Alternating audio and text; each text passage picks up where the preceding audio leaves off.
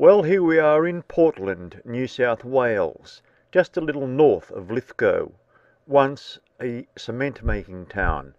We're going to walk through town and we're going to have a look at advertising signs that have been repainted, not changed or put there especially, but they've been repainted and restored. And while we're doing that, going around town, we'll listen to Slim Newton's The Redback on the Toilet Seat. But before we do that, let's go and have a cup of coffee and a cake at the cake shop just across the road there, and the two lovely ladies who run it.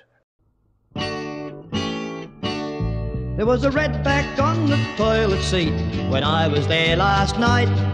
I didn't see him in the dark, but boy, I felt his bite. I jumped high up into the air, and when I hit the ground, that crafty redback spider wasn't nowhere to be found. I rushed into the missus, told her just where I'd been bit. She grabbed a cutthroat razor blade and I nearly took a fit. I said, just forget what's on your mind and call a doctor, please, 'cause I've got a feeling that your cure is worse than the disease.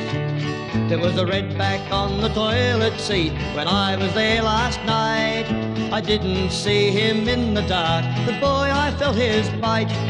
And now I'm here in hospital, a sad and sorry plight. And I cursed the redback spider on the toilet seat last night.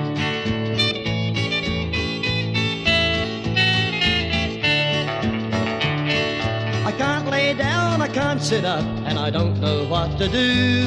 And all the nurses think it's funny, but that's not my point of view.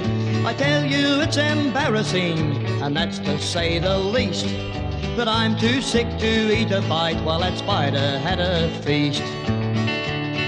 And when I get back home again, I'll tell you what I'll do. I'll make that redback suffer for the pain I'm going through. I've had so many needles that I'm looking like a sieve, and I promise you that spider hasn't very long to live. There was a redback on the toilet seat when I was there last night.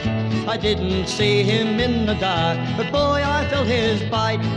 And now I'm here in hospital, a sad and sorry plight. And I cursed the redback spider on the toilet seat last night.